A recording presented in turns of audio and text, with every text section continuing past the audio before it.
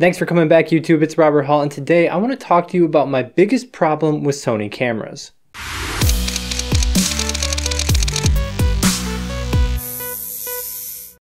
I've been shooting with Sony for about 4 months, and I've got one little thing that is just a major annoyance to me. Now, I'm not sure this was worth making a dedicated video about, but the thing that bothered me most is that this was never mentioned in any of the reviews that I've seen, and it concerns both the A7R Mark III, the A7 Mark III, the A9, the A7R Mark II, if it has the most recent firmware update, so it's a pretty widespread issue. So here's the problem. All these Sony cameras that we're talking about have an electronic viewfinder, or EVF.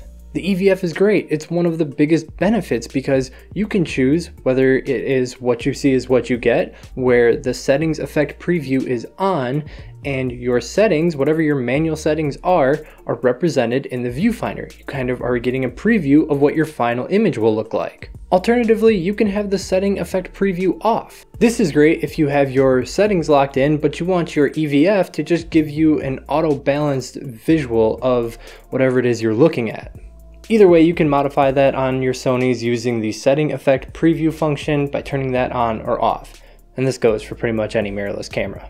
But the problem with Sony occurs when you add flash to this. So let's say that you have your setting effect preview on because you want to see what your ambient light is going to look like.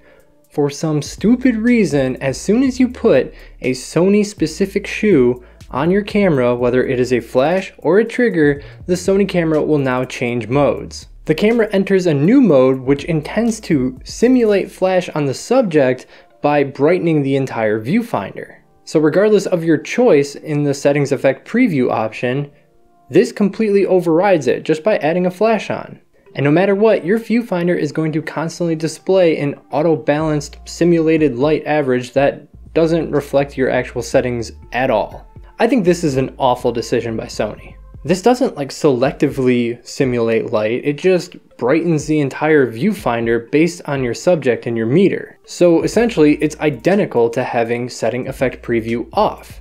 So first off, this adds no functionality. Second, it completely locks photographers out from being able to see how their settings are affecting the ambient exposure. If you want to control how your background is, maybe say a nice sky and you want to make it a deep blue, you're not going to see that because your viewfinder is instead trying to show you proper light on your subject, brightening up that sky as a result, and you're left to take test shots and review those, which is completely defeating the purpose of that EVF. Don't get me wrong, there's definitely a time and a place to have the preview setting off. It's great when you're in a low light environment and you have all your flashes dialed in manually. Then having that viewfinder show you a brightened view of the scene so that you can choose where to focus is great. But you have that option already using the settings effect preview off. So this override feature just causes confusion.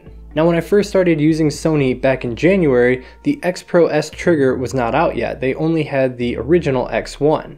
I didn't want to go back to that trigger and I wasn't shooting much because it was a winter, so whenever I needed to, I just used my X Pro N, the Nikon one. And I just dealt with the limitations of not having HSS and TTL. So when I was using that, I didn't encounter this problem at all because the camera wasn't recognizing the trigger as a Sony capable device. So I was already used to having the settings effect preview behave how I wanted it to. So the first time I went to use the X Pro S, I was out in Vegas, I'm shooting in really hard sunlight, so this is when I want the setting effect preview on. But instead, I was just left with a wildly changing exposure in the viewfinder as it tried to simulate light on the subject. So the first thing I did was reach out on Facebook and ask all the Sony photographers that I know, hey, what is going on here? This is chaos, this is not how it should be.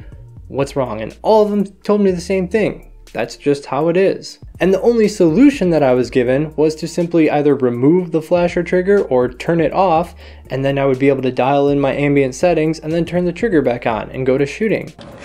Ain't nobody got time for that. My rant is over. Now let's talk about a solution. When modifying the custom buttons on the Sony cameras, there is a function called Shot Result Preview. It's page 16 on the A7 Mark III. I'm pretty sure it's close to that on the A7R Mark III.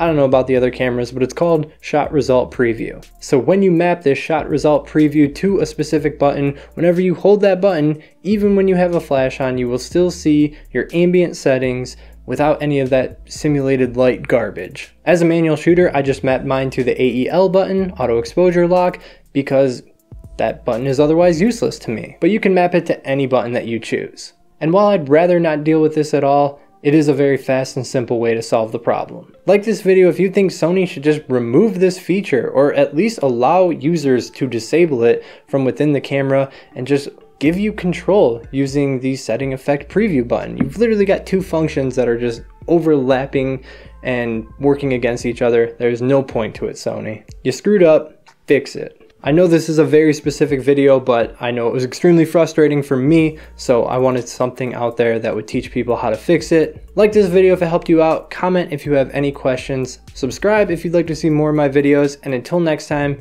keep on shooting, YouTube.